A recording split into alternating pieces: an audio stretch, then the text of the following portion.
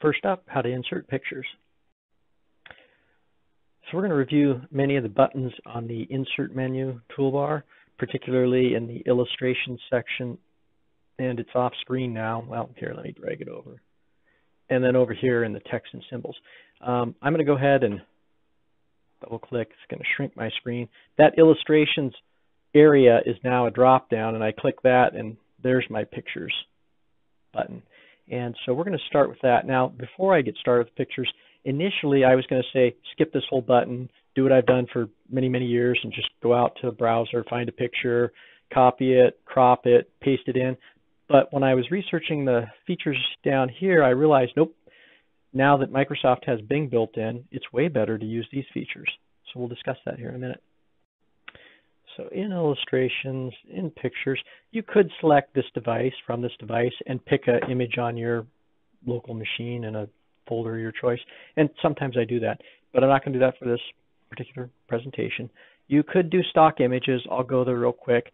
That's going to be limited to the images that are installed, that came with your Office install. So there's not going to be all that many, but there's quite a few. And I believe these are all common, licensed, public domain, no copyright images. That's why there's no options up here. You'll see in a minute what I'm talking about. But anyway, you can search. So I could search for dog, and it'll show me all the dogs. Or I could click through and look at city, pictures related city, pictures related connection, or snow, or whatever, these different categories. So that's an option, but I figure why use that if under Illustrations Pictures you can just go straight out to online pictures, which is even better because it's powered by Bing. You don't need a browser. You don't have to log into Google or Bing. You're just right there, right from inside the Excel interface.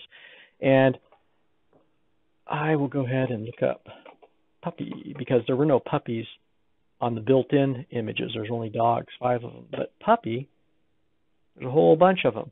And notice the Creative Commons only is a checkbox. I could uncheck it, and then I would get everything.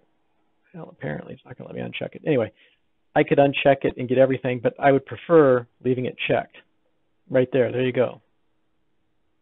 It's probably why they have it force checked. Anyway, it's fantastic. I have all these pictures of puppies from the internet through Bing, so I can just copy one, what's next. I could do 2 or 3. I generally don't like to. I just want to paste one. If I do 2 or 3, it'll paste them over the top of each other. So there's where the picture came from. And they also have it down here. So I've got both highlighted. I'm going to go ahead and just stretch it to make it.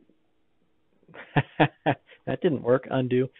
Let me unselect, select just the picture here, shrink that down, and then I'll grab this and I'll shrink it down and move it up. I have so little real estate. Let me shrink that. Okay. And so I can move it, and notice how the picture is in between. I'm going to hold down the Alt key, and now it should, well, okay, because the picture is just beyond. So it's either going to line up on the left or it's going to line up on the right. So there's left aligned. I'm holding down the Alt key the whole time and dragging. There's right aligned. And if I go down, it moves down. So that's what's happening. So I'm going to left align it, grab that, and even if I hold down Alt, it's maintaining scalability of the picture. So it's going to jump to the right cell boundary, but proportionately it can't fit all 4. It can't align on this row height as well. So it's got a top and a left fixed alignment. I held down the Alt key and told it align to this line, and then proportionately the bottom's going to fall where the bottom's going to fall. Anyway, another little trick you can do with pictures, grab it, because you should keep the photo and all that information. You should keep it with the photo. So I'm going to hold down the Alt key. And in this case, I probably don't. I mean, I could. It's lined up at the bottom there. But I could also highlight. I clicked it and it fired up a browser on my other screen. Let me try that again. There we go. I right-clicked it. And now let me click the line again. Watch what happens when I click the line. See the mouse pointer? It's in move mode. So I could drag it and try and align it, but I don't want to. Well, here, I'll hold down the Alt key to make sure. Yeah, so it's left aligned there. Now I'm going to use the up arrow key and just move it up a pixel at a time. There we go. And I could even move it to the right a little bit and line up the text. And now I'll click off of it. I'm going to click the picture, hold down the Shift key, click this guy. I've got both selected.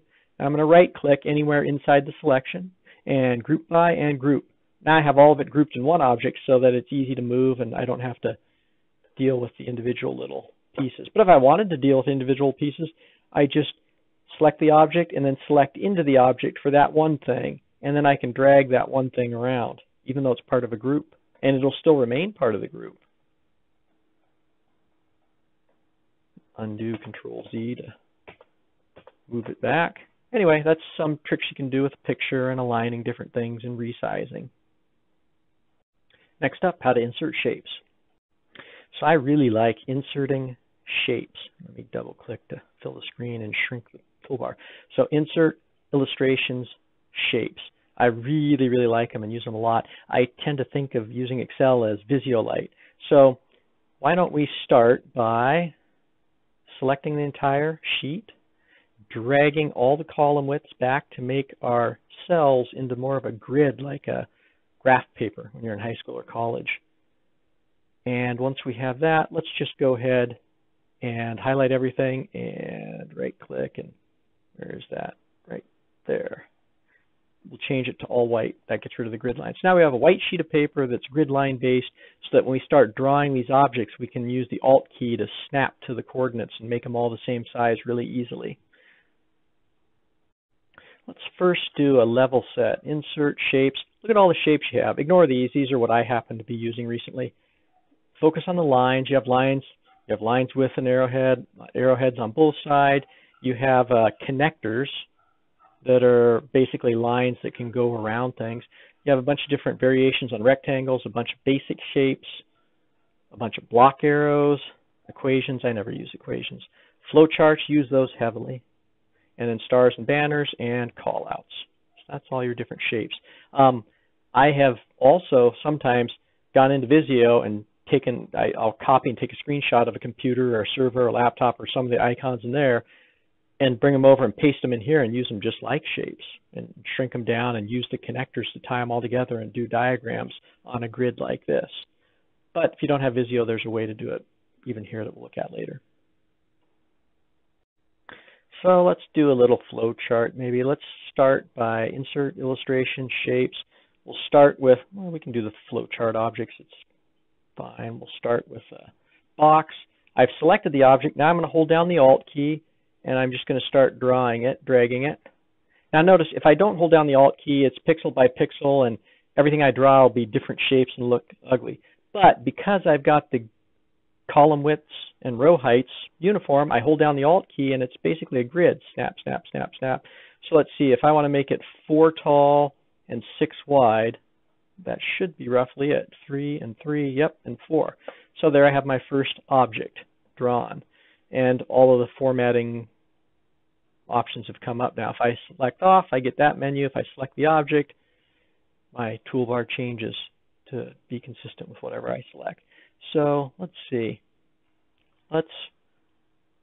I could right click and format the shape. That's one way to go apply a bunch of formats, or I could use these buttons. So we'll use the buttons. Shape fill, I want it to be white. The shape outline, I tend to like a dark gray. I want it subtle. And shape effects, nope, don't want any of those. Back on shape outline, I should have not only done the color, but the weight. Maybe drop it, back it off a little bit. There we go. So I have that object. Now, what if I want to add text? Double click and add your text. My font is white. Let me select, well, here. While I'm inside, I'll just hit Control A and I'll change the font over to black. Since it started as a blue shape fill. It started out as a blue picture, and so it had white text. Anyway, process 1, line 1, line 2. I don't want a line 3. Now that we have it done, this object, let's copy it. So right click, copy, I'll hold down the Alt key, put them about 1 apart, paste, 1 apart, paste, 1 apart, paste. Heck, I could even put one down here. one down there. So I pasted all these objects in whatever, process 2, process 3, process 4, 5, 6. And maybe I actually want to line them up differently. So I'll grab them, hold the Alt key down so they snap. Grab just these two, pull it down one, Control to unselect that, grab that down one with Alt, and grab all of these, Alt key, but I'll leave them, 2 apart's good. Control key, then click it, so unselect it, Alt key, so I can drag it one at a time, Control key, click, back to Alt key, holding it down, dragging it, and there we go. Now I've got them spaced nicely. Now let's draw some arrows. Go to the Insert menu, Illustrations, Shapes, and I'll do the arrow here, here, and lines. Notice as I move, I'm not clicking anything, but the mouse pointer, when it goes over an object, there's little selectors, waypoints, if you will, that are used to snap to. So I'm going to go ahead and draw an arrow and snap from there to there. When I use the snap points to draw the arrow, now they're dark green. And if I move, the arrow moves with it. So that's why you want to use the snap points when you're aligning things. That way you can move objects around and not have to redraw your diagram and reconnect things together. So I've got that arrow, copy, paste. Drag this one, let go. Drag this one, let go. Control C, Control V. Drag this one, let go. That's the tail end. There's the front end. Let go. Back to here. Control C, Control V. Drag this one from there. Point it down. Control C, Control V. I could also just drag the whole thing, but then they don't line up. And if they don't line up and I move it, the arrow doesn't move along with it. So anyway, I'll just grab it and snap, and then I'll grab this tip and snap, and there. Now they're connected. Control Z to undo. Other objects that I commonly use, insert, illustration, shapes. I'll use a cloud. Where's the cloud? Yeah, they don't really have one. So I guess I'll use this if I want to represent the internet. And I just grab this little guy and hide him, bury him inside. Then I take and the fill, set it to white, and the shape outline, set it to some kind of gray, and narrow down the weight. And you have your internet cloud bubble. That's one way to do it. I also like insert, illustrations, shapes, databases, and under flowcharts you have both. What is this? Direct access storage, like a hard disk, and magnetic disk. Anyway, I use this one for database. Alt key to anchor it, Alt key to move it, and I guess I could make it the same size. There we go. And if the last one was 4, well, there we go. And if yep, same size. And then, this is a nice trick. I can click this object, Home, Format Painter, and voila. Then I don't have to go through all the settings. They're the same now. Add text, double click. My database is whatever it is.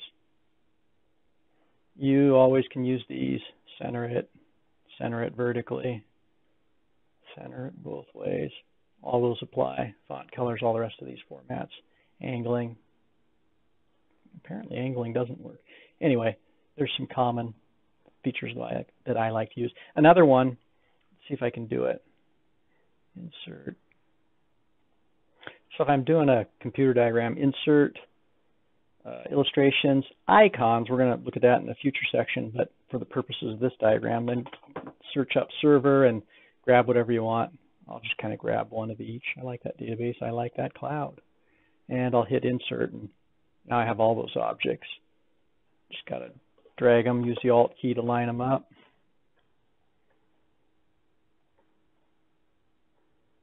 Get rid of this cloud. Grab this cloud. Resize it. And, I should have formatted those long ago to gray. Well, let's try that. Let's multi-select with the Control key down. Right-click on one of them, Format Object, and there we go. The line, I don't like that color. I want it to be lighter gray. There, now they're all the same. And copy, paste, this diagram doesn't make any sense. It's not supposed to. It's just me drawing stuff so that you can see how it works. Because I use the Alt key to align these, then the diagrams are all straight as well, except for this one. And this one, let's go do that. Let's demonstrate, insert, illustrations, shapes, all these lines. Let's do that line. And I can start it from here and go up. There we go. And click the gray line, go back to home, go to the format painter, get my mouse pointer right on the line and click it. And there we go. And I've reformatted the line to be the gray color that everything else is. And so on. So you can make nice diagrams with Excel and use the Alt key, move things around, so they all line up. Anyway, very handy feature. And I could, and maybe will later, do a Bob Ross type video, the PBS painter. That guy's awesome. He starts the white canvas and paints out the whole thing in a 30-minute episode. It'd be fun to go do diagrams, and then you could watch all the little tricks to do it. But again, Visio is way faster, so if you're going to do lots of diagrams, just pay the money and use Visio or a tool like it. But if you don't have the tool, you can use this and get pretty fast, pretty good with it. One other thing I wanted to show was how to set up a delete, or more appropriately, I should say, how to bulk delete all these objects. I can select them, sure, one at a time and click each little one, but that's tedious. And if I accidentally click off, I'm going to lose them all.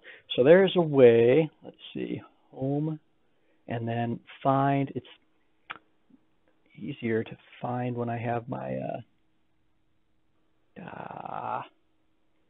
fine, I have to make my toolbar bigger.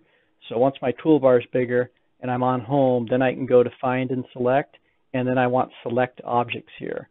And now when I'm in that mode, now I can just go select a whole bunch of objects all at once and delete them. And select a whole bunch of objects down here and delete them. And then the last object, I can't partially select. I got to see the whole thing so I can highlight the whole thing. Wow, it doesn't want to go. Fine, I'll select it like that. Oh, I see. It was much bigger than what I was selecting because of the white space. Anyway, that's how you multi-select objects, was going to home and find and select, and the select object, which I'm now going to turn off and go back to the regular mode. Next up, how to insert icons. So inserting icons and so much more. So let's go to insert. Go to the illustration section, and then icons, but there's really so much more. So let's start with images. Those are okay. These are basically the same images that were under the illustrations pictures. So they're limited to what's installed on your PC. So I tend to not use those. I would just go to insert pictures and go out to online, and then you have the world at your fingertips. But you can insert images as well and look in here and grab some. Icons. There's some nice ones in here. In the previous section, we walked through doing flow charts, and you can look up computers. Oops. Or you could look up, I don't know what else, weather. I'm sure there's weather icons. So there's all kinds of icons that you could look up. And we'll just select one, half moon. We'll select two and see what happens with two. Hit insert, and voila, there's our two. Drag them up here, click off, click on to grab one, move it apart. Click on that. Actually, I should move them down. I know, I accidentally clicked. Boy, it does not like that. Okay, let's try that again. Grab both those, move them down. What I wanted to show you, hey, I wonder if you can do two at a time. That's funny. Yes, you can do two at a time, and they're aligned. Well, that's excellent. And I'm sure graph fill, graph outline. I wonder if it works for an icon. It does work. Very nice. So you can change the colors. I don't know what fill does. Probably make it like dark night or something. Oh. I see within the lines are fill. So if I did fill that was yellow, just to make it stick out. There you go. Now you can see what's going on. This is interesting. So insert illustrations, icons, we've looked at images, we've looked at icons. Look at the cutout people. That's kind of interesting. Not so much for an Excel, but I could totally see how useful this would be for doing PowerPoint presentations. And I believe PowerPoint has the same insert illustrations. But anyway, let's say I wanted to do a cutout of that particular person. Why? Because she has the banner board. So let's shrink this, get a little bit more real estate, get rid of this, get rid of this. Oh, undo. It's underneath, so I have to move that out of the way, grab that, grab this, move it up to the top. Let's shrink it down a little bit. It's just so big I can't get it on the screen, get the picture on the screen. Yeah, that's good enough. So what I want to demonstrate, this is fun. So we've done our insert icon with a cutout picture. Let's go back to shapes and let's put in, I'll do a text box, but I could just as easily do a box and add text, but whatever. I'm going to do this one. And I'm going to line it up here. And I'm going to type hello world. And I'm going to come back and highlight, make it bold, go to home, lock this in place, make it red, make it nice and big. Oops. Oh, sure, we'll do that too. Arial black and font size, we'll go even bigger. I should just hit one to go up and up and up. There we go. And sure, we'll do it that way and center it. Okay, so now I have that. But what's cool is I can line it up. There we go. So I just pivoted it over.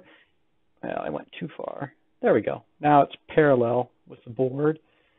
And I might as well just click this, and I'm not seeing it, so I'll do it this way. Right click, format shape. There should be a line, and I'll put no line. And voila. If I zoom out, it basically looks like that board says whatever I want it to say. So it's kind of a neat thing that you can do. And not just necessarily here. You can do that on any image. You know, here's another thing I don't think I've shown. Right click, send to back. Poof. That text box is now behind the picture. That's why it's not present. So there's layers. Let me pull it out and show you so you can see that. Control undo, right click. I'm going to send this one to the back, and the other one comes back to the surface. So think of all of these objects that we're inserting, all of them, pictures, shapes, icons, they're all just they're objects in layers. And right clicking, okay, it depends on what you right click too. If I right click inside, now I'm editing text, there's no layer. If I right click the object by clicking right there on the line, now I have the send to back, bring to front. So in Excel, it really matters. The context of whatever you selected drives here. Right click over here. I'm going to get, for a cell, I'm going to get totally different context than if I right click the picture versus if I right click inside the text versus if I right click the text box. There's a lot of similarities, but then there's some differences as well. And also the whole time I'm clicking, this format box that I happen to have up, dialog, is also changing. So I've cleaned the objects off, gone back to 100% zoom. I'm going to insert illustrations icons, and let's do the last two, stickers and illustrations. Stickers, never really use them. I think I've used bees to represent a bug once on something I was working on, but I was looking for dogs earlier. There's some dogs that are the little stickers. So stickers kind of a little bit more colorful than an icon, but it's still just a drawing, and I don't use them too much. Illustrations, they're nice. Where's education? I was looking at education earlier. I like that. I haven't looked at school. Let's look at it, then we'll look at education. Yeah, so there's nice little drawings, school bus that you can use. A bicycle, insert, and voila, I have a giant bicycle. Zoom it down so that it fits. Next up, how to insert smart art. Inserting smart art. So insert illustrations and smart art. Smart art is really neat. It pre-builds a bunch of components, lays them all out nice and pretty for you, and it makes it easy because there's a pop-up where you enter the text that goes into the object. We'll see in a minute. As a matter of fact, let's just jump right in. We'll go to cycle.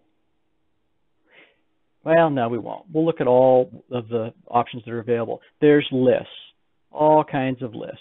there's processes, lots of different processes. And remember, each of these are expandable. You can have a fourth block here. You can have a fourth wedge here. You can add a third block of whatever, the donut and the two circles.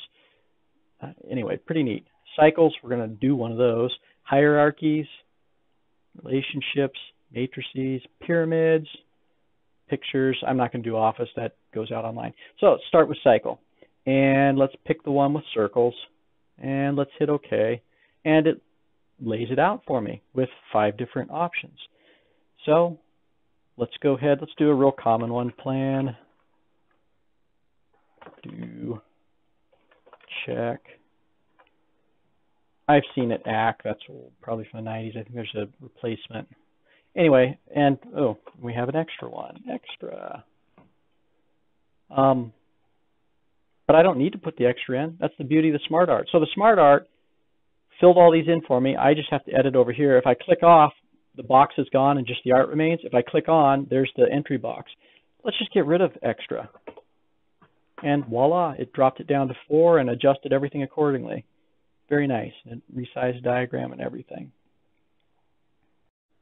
There's also formatting up here. If I don't want the circles, I can change the layout or change it to boxes or change it back to circles.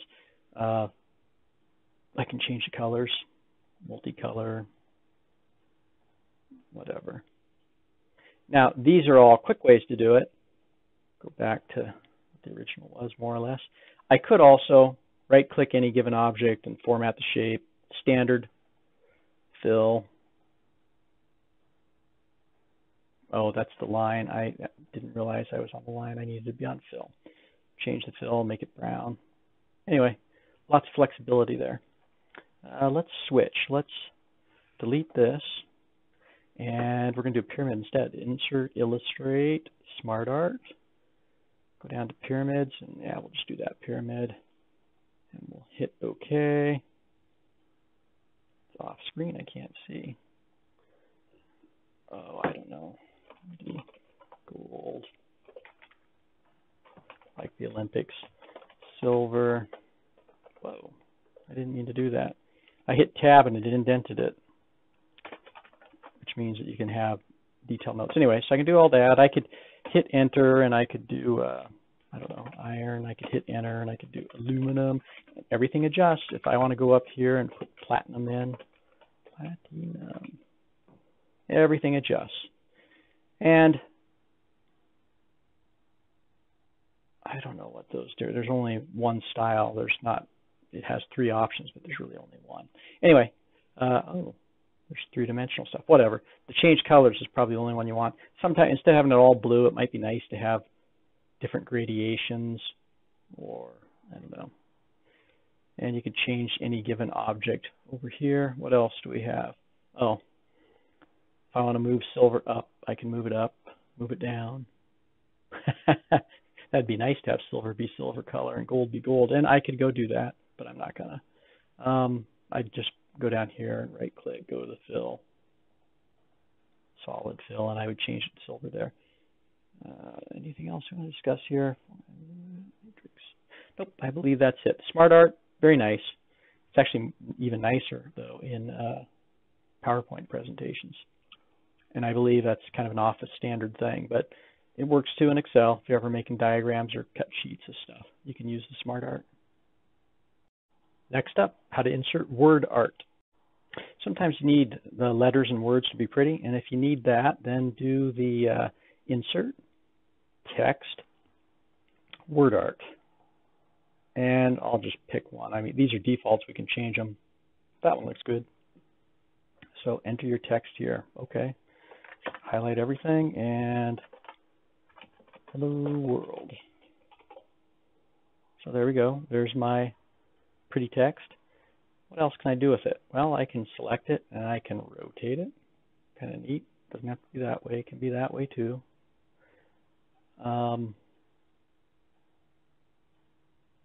I can right click. I'll right click the whole box and format the shape. No fill. Well, there is fill. If I do solid fill, that's the background, but I don't want that. The line, there's no line, but I could put a solid line. What else do we have? What I really want is the text options.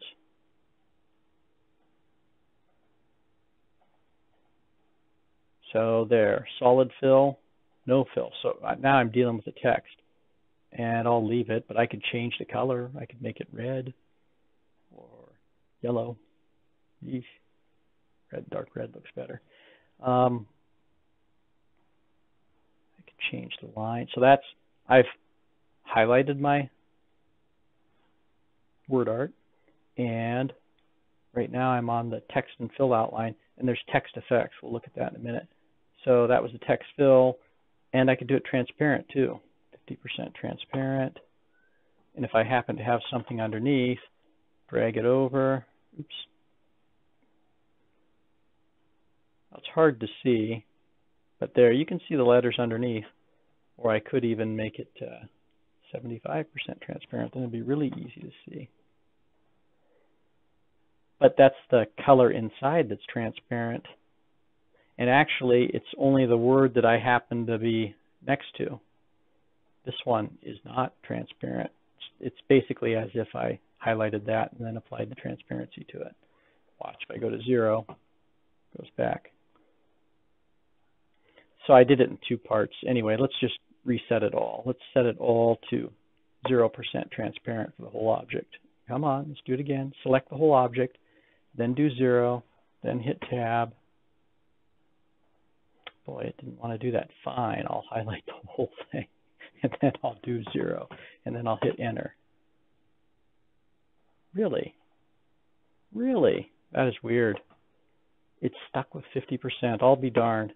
That's kind of buggy to me, but interesting. Now we're reset, or I could have just done undo, undo, undo. So anyway, back to selecting the object. We messed around with the text fill. We can also mess around with the text outline. We could have no outline, so it's just the colors. Or we could have a solid line. In this case, it was a white line. What if we do blue? You'll see that's a lot. Go back to white, etc. Rounded, blah, blah, blah. Here, do they have a shadow? Transparency. I believe they do have a shadow.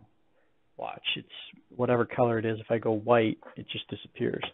Control undo. Reflection, there isn't any. I like glow. Let me just show you that. Give it an orange glow. And there you go. There's the glow that goes around it. And you can control the glow. 2-point, that's going to be tiny. 5-point, 15-point. And then the transparency. 80% transparent. Wow, that's too much. 50% transparent. That orange is gone. But anyway, you can see the letters underneath. And soft edges. Anyway, a lot of stuff you can do with word art. Next up, how to insert symbols. Inserting symbols. So inside of a cell, whenever you're entering text, you can optionally do insert, symbol, and symbol. And it's going to be the same thing as the Windows character map, where you have a font. I think this defaults to Marlet, which is a Windows font, so let's do that. Like as in a Windows font with buttons that go up here and whatnot. So there's Marlet font, and then there's every other font you'd use, Arial, Calibri, all the rest of them. But you pick a given font, and then you pick a given character that you want, and then you insert it, and there it is. So that's the symbols tab, where you pick a font, pick a character, and there's quite a few characters. And so in that cell I have Marlet font there. I could just as easily go do a WebDing and pick the spider and hit insert. So it's got 2 different fonts in the same cell. Let's see. So that's symbols.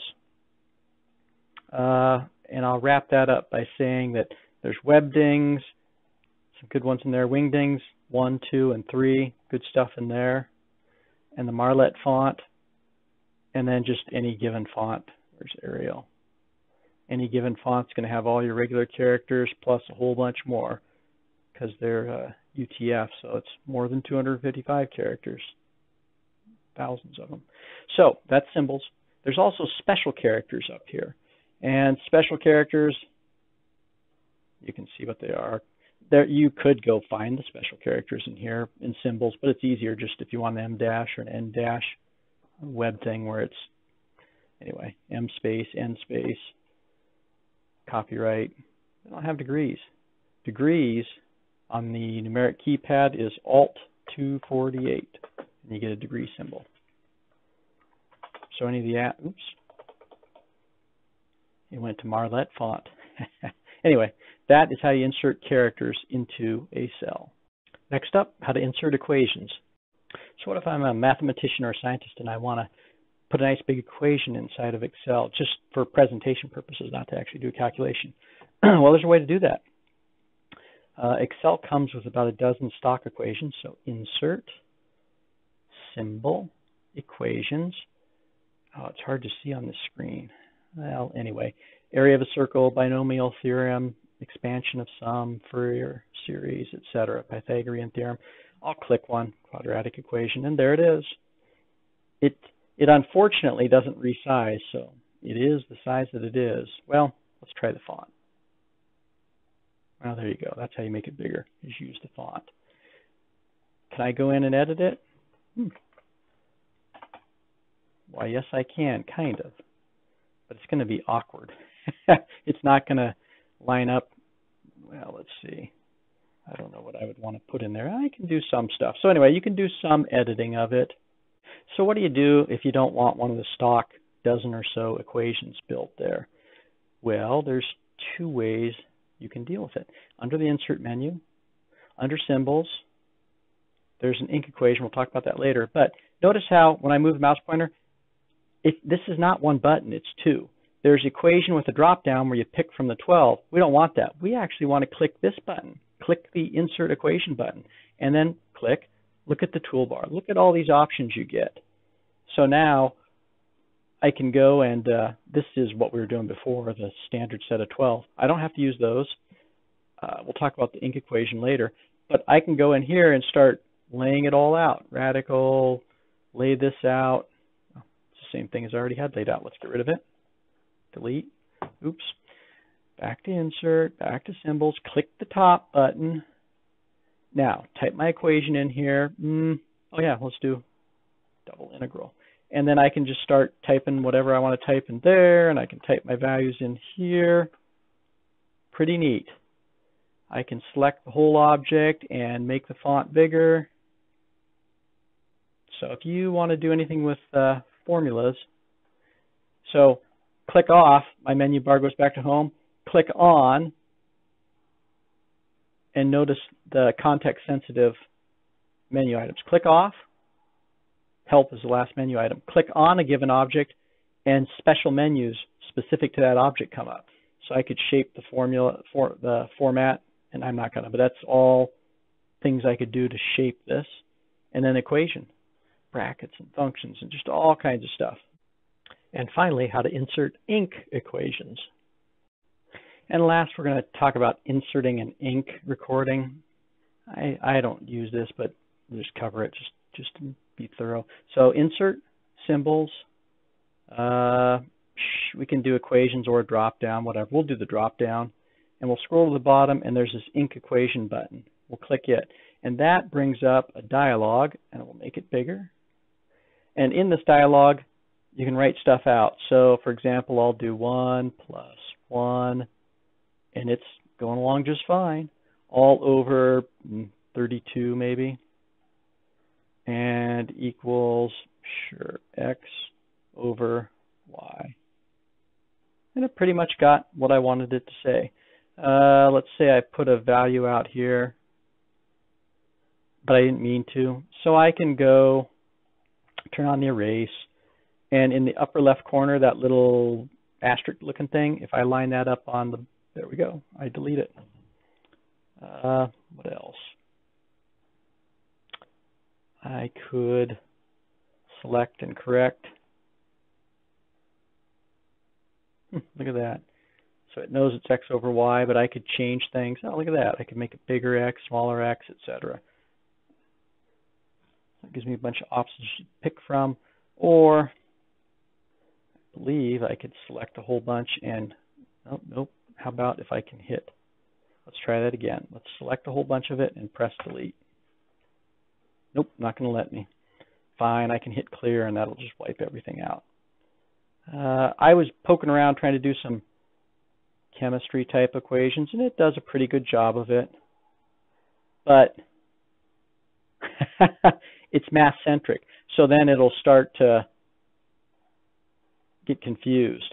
And when I was doing L's and 1's, it starts to get confused and wants to take things to math. So I don't know how well that'll work, but you can try it at your own. See how well it works for you. And I believe that wraps it up for inserting objects. Thanks for watching.